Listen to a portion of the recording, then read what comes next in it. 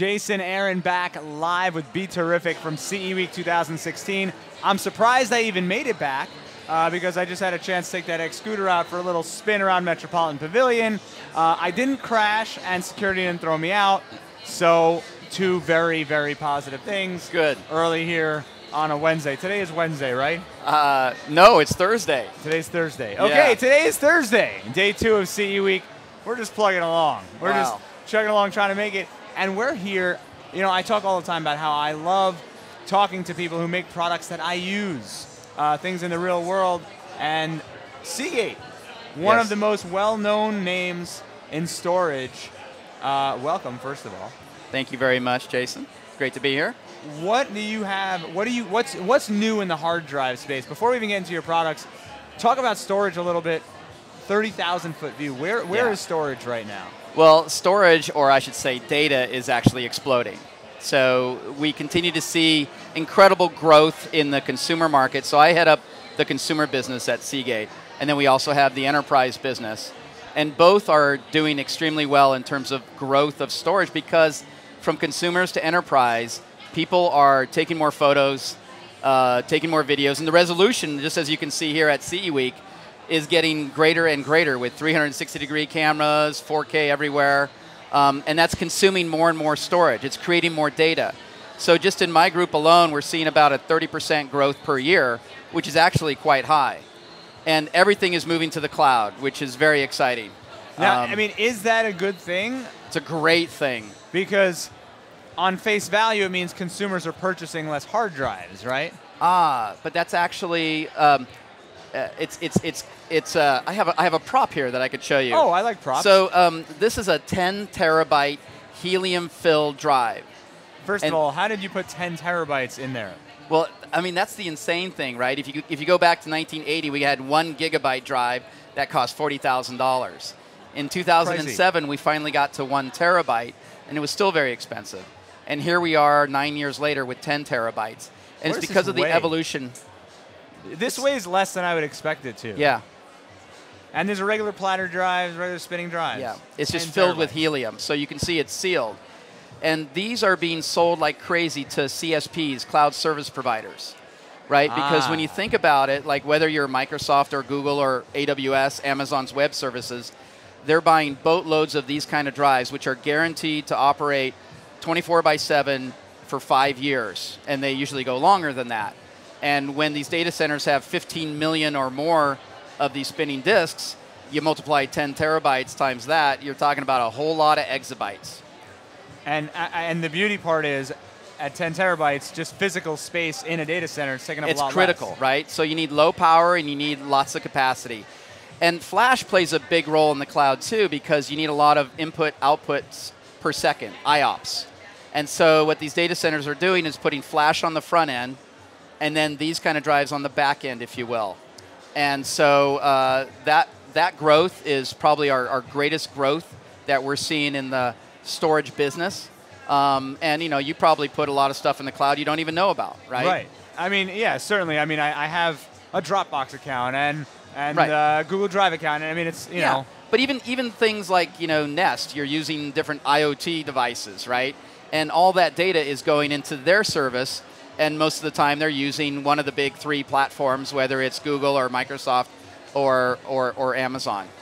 I mean, this is amazing. First of all, that you fit 10 terabytes into here. It almost feels like a toy. Like, I don't even, Yeah. It's not real. Well, this is something that looks more like a toy, right? So this is using another technology called shielded magnetic recording. And what it does is it overlays the tracks, kind of like shingles on a roof. And so what we're able to do in 7 millimeters is pack in 2 terabytes of data. So, consumers can buy these things starting at $69 for 1 terabyte and 99, or you can usually find it for 89 for 2 terabytes. And you can feel how light that is, right? I mean, this is something, Exactly. Exactly. And gone.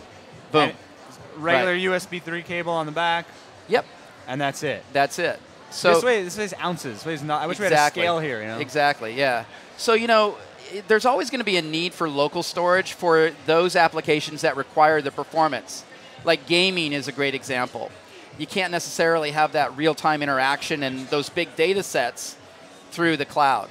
right? Our average download speed in the US is about 15 to 20 megabits per second. Our average upload speed as of yesterday in the United States is only 6.2 megabits per second. Slow, right? But I mean, still, for a lot of applications, it works just fine. Like for all these different connected devices we have that are collecting data, whether it's your Fitbit device or your other connected devices. Yeah, and of course, being in New York, we have faster speeds. But I work with video. You can't put video in the cloud. Right. So I have an 18 terabyte RAID on my desk, and then you got other drives and docks for naked drives like this. Yeah, and so the other thing that we do is we focus on the new kinds of connectivity that exist. So at the NAB show, we introduced our new Thunderbolt 3 line of products. We call it our big products, right? So it's 12 big, 96 terabytes of 40 gigabit per second. You can edit multiple 4K streams, 8K streams, and have it be real time, right? Which is incredible. That's something that at least currently you can't do in the cloud. So there's always going to be those applications. But then for backing up or sharing maybe a lower resolution version of that movie you just shot, the cloud is great for that, right? And of course, since it's sitting here, let's talk about this. What is that sleek looking hard drive? So, yesterday we introduced 3 new products. And you think about like your notebook when you have it at home, you probably connect it to other things. Or maybe your notebook, if you're buying today's notebooks, they have less and less ports on them because they're thinner. Right. Well, Apple decided we don't need ports anymore. We don't need ports, right? I mean, that's a perfect product. Like the MacBook has one USB Type 3 port. Right. And it has... And if you want to power your laptop, well... Right. Then you're out of luck for everything else. Well, we have a solution for that. And we have a solution for other just generic notebooks that have less capacity and less ports.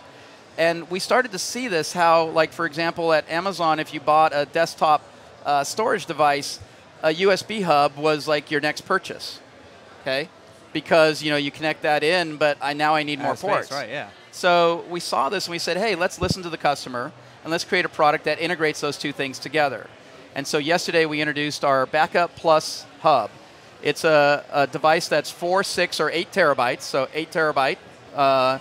It starts at $139, and it integrates 2 USB 3.0 ports. And then how do I connect this to my computer? So you connect it to your computer through another USB port. So you connect that to your computer, and then you can connect your mobile device, your flash drives, or even other hard drives to these ports. And you can charge your devices this way. And this might be up on your desk if you have like gaming PCs. You don't want to necessarily reach down there, right? So it can work for your solutions on your desk. And most of that is notebooks, but it can help expand your notebook and give you lots of storage. I mean, that would be great for someone like me. I have the Mac Pro garbage can version. Oh, yeah. Which, has a lot of ports on it. Yeah. 6 Thunderbolt ports and 4 USB 3 ports. Right. But at the same time, I don't want it on my desk. I don't want anything on my desk. So I have it in a bookshelf to the side. Right. But then my keyboard, I like the wired keyboards. I don't mess around with the wireless stuff. Don't have to deal with charging batteries and stuff. Exactly. So now I have to figure out a way to get these things back into the computer. Yeah. I'm the guy who now had to buy a USB hub and it's on my desk, but this would be such a dual purpose product because, I mean, first of all, this would look great on my desk. Yeah. It's clearly a nice design. And now I got 2 ports. That would be enough for my control surface, my keyboard, and that's it. Good to go. Yep. I still have the wireless mouse. It can suck your content off of your phone too, right? So, we have so much photo and video, and it can pull that off and store it on here as well. What kind of smart utilities come with that? I have to be honest, I fear those things. So usually the first thing I do when I get a hard drive is reformat it. I don't care what's on it. I don't want the utilities, I don't want anything. But, I mean, what do you sort of offer the consumer from that? Well, it comes with software that we call the dashboard. And so it has a very simple out-of-box experience that we've just changed across all of our products globally. So it just, a couple of steps. First thing is, your name and an email. That way you get your warranty. That's easy. Right, but we don't ask all kinds of questions. It's really simple. It's just like a mobile app, right? And then you can get some free cloud storage as well from OneDrive from Microsoft. So you can have 200 gigabytes for free for a couple of years. That's nice. If you want it, you can skip it too, right? And then you can get backup software. We call it our dashboard. And that will take the content off of your PC and replicate it here. Now, for formatting, the drives come pre-formatted. The drive you're holding in your hand comes pre-formatted mostly for Windows machines. We do have another product that we call Backup Plus Hub for Mac. So it's a different ID. It's a nice white design. There you go. You should check it out. That's pre-formatted for Mac. So it makes it really easy for consumers who don't want to deal with any of that out-of-box experience or other software. And if I am the consumer, I went to the store and you only have one in stock, I can take it and I can reformat it. Absolutely, the other way. yeah. Yeah. All right. So before I let you go, I want to ask you the tough questions. All right. All right. And this isn't gotcha journalism, but got to get deep here. I remember about 5 years ago, 2 terabytes was sort of that sweet spot when you were buying these 3.5-inch drives. Yep.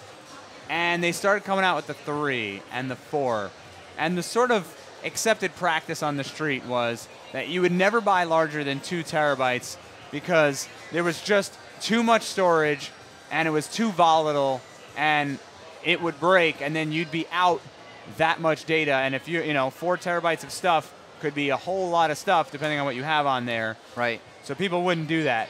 Now, why am I then going to buy a 10 terabyte storage? What's changed? Well, so for example, you have an 18 terabyte. Well, I do, but it's 6 drives. It's 6 drives, right? Right. So now with 10 terabytes, you could have just 2 disks, and you could have redundant 10 terabytes, right? Or actually a little more than that. So depending upon what RAID you use. So it really helps to increase the capacity and the reliability. And on top of that, with these enterprise drives that will run for 10 years constantly, and if you do that with flash, you could run into the wear issue, right? A lot of people see the prices of flash coming down. I'm a big flash guy. I love flash. But there's enterprise flash, which costs a lot more than consumer flash. So it's all about giving the consumer more capacity for their 4K videos that they're shooting today. So the quality's gotten better, the drive quality. Oh, absolutely, yeah. But I think even with flash, everybody likes redundancy, right? Yeah. You want to copy on your flash, you want to copy in the cloud, you want to copy on a hard drive, you want to copy on another hard drive.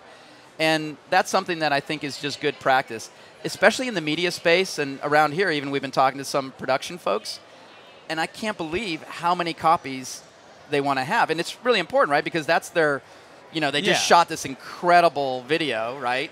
And they want to copy it to a LaCie rugged RAID device, and then they want to copy it to another one. LaCie is another product line that we have, and that's really for the creative professional.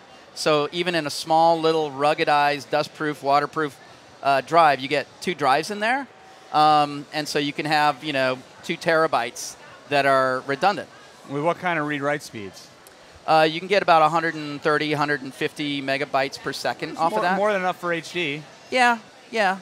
But we also have our Thunderbolt 3 products that integrate flash. So we also have a flash device that's USB 3.1 Gen 2, 10 gigabits per second. We announced that at CES. So we do flash, we do hard drives. It's all about protecting your data, and that's really what Seagate is all about. That's our vision, is really helping you capture, protect forever that precious data. And where do I find out more about Seagate? Seagate.com or LaCie.com. That's for the consumer stuff, and all the enterprise stuff is on Seagate.com. And what's the best way to buy it? You can buy Seagate products and LaCie products pretty much anywhere. So we're in New York City here. You can go to B&H or Adorama, or you can go to Amazon.com. You can go to pretty much Best Buy. Any retailer globally carries Seagate products. That's amazing. You heard it here first. New products, check these out. I'm excited. I love storage. Stay tuned. We'll be back with more on BeTerrific. Jason Aaron here in New York City live at CE Week 2016. We'll be right back.